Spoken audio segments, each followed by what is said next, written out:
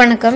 நம்மள எல்லாருக்குமே வாழைப்பழம் சாப்பிட்ற பழக்கம் இருக்குது. பட் ஆனால் அதில் வந்து பார்த்திங்கன்னா ரொம்ப பழுத்துருச்சுன்னா அப்படின்னு சொன்னால் கருப்பு புள்ளி விழுந்துச்சுன்னா அதை வந்து கெட்டுருச்சுன்னு சொல்லிட்டு நம்ம யூஸ் பண்ண மாட்டோம். அதை வந்து அருவருப்பாக நினைக்கிறவங்களும் இருக்காங்க. ஆனால் உண்மையிலேயே பார்த்திங்கன்னா கருப்பு புள்ளி இல்லாத வாழைப்பழத்தை விட கருப்பு புள்ளி விழுந்த வாழைப்பழம் தான் ஆரோக்கியமானதுன்னு சொல்லிட்டு நிறைய ஆய்வுகளில் கண்டறிஞ்சிருக்காங்க.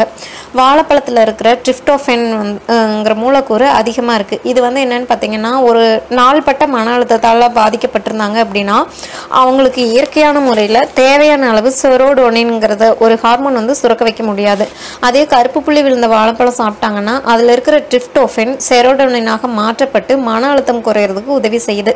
எல்லா பழங்கள்லையுமே அதிக அளவு இயற்கை சர்க்கரை இருக்குன்னு சொல்லிட்டு நம்மளுக்கு தெரியும். ஆனால் வாழைப்பழத்தில் தான் பார்த்தீங்கன்னா ஃப்ரூக்டோஸ், குளுக்கோஸ், சுக்ரோஸ்ங்கிற மூன்றோட கலவையும் அதிகமாக இருக்குது. அதுவும் இந்த ரொம்ப கனிஞ்ச வாழைப்பழத்தில் ஜாஸ்தி இருக்குது.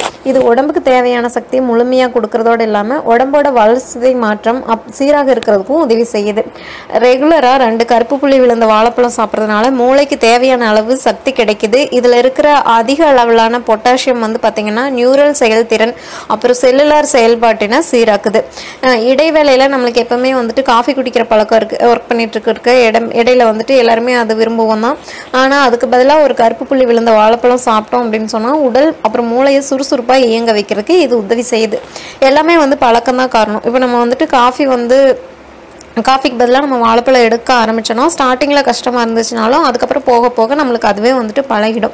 அதே மாதிரி ரெகுலராக இந்த பழம் சாப்பிட்றதுனால குறைந்த ரத்த அழுத்தத்தை சீராக்கிறதுக்கும் இதய நலனை மேம்படுத்துறதுக்கும் உதவி செய்யுது.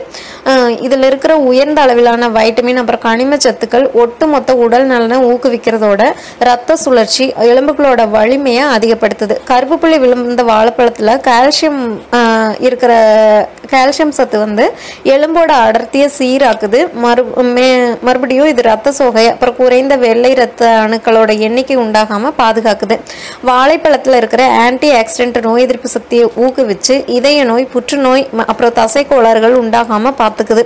நம்மளுக்கு கனிஞ்ச வாழைப்பழங்கிறது சாப்பிட்றதுக்கு தான் கொஞ்சம் கஷ்டமாக இருக்குமே தவிர மித்தபடி நம்மளுக்கு நார்மலாக இருக்கிற வாழைப்பழத்தை விட இதில் வந்துட்டு எக்ஸ்ட்ரா தான் எல்லா சத்துக்களுமே இருக்குது. ஸோ கனிஞ்ச வாழைப்பழம் அப்படின்னு சொன்னால் அதை தூக்கி வீசாமல் இனிமேல் அதை யூஸ் பண்ண பாருங்கள். மேலும் தகவல்களை தெரிஞ்சுக்க சேனலை சப்ஸ்கிரைப் பண்ணுங்கள். தேங்க்யூ.